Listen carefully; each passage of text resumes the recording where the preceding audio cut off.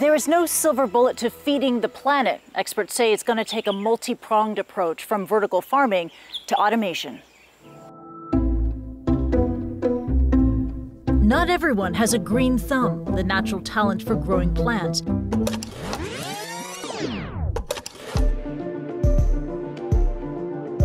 But one California-based company is trying to address that by bringing robotics into the garden.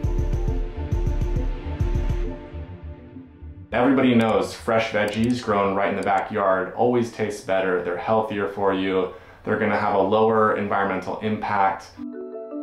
Rory Aronson is the creator of FarmBot, which seeks to automate the labor-intensive steps of gardening like tending, weeding, and watering through an open-source farming machine that fits on a typical gardening bed. Most people have a washing machine and a dryer in their home. You pour in detergent, you turn a knob, you press go. It beeps when it's done. And that's what we really want for the FarmBot as well.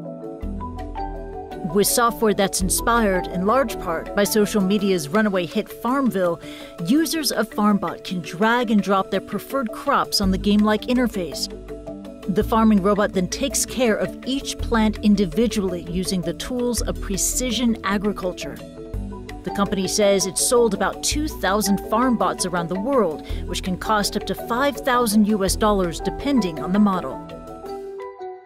So many Americans, so many people in the world have a lawn, which could be very productively used land, but instead we're using water and other resources for grass. Aronson says his aim is to help people take ownership of the food production process.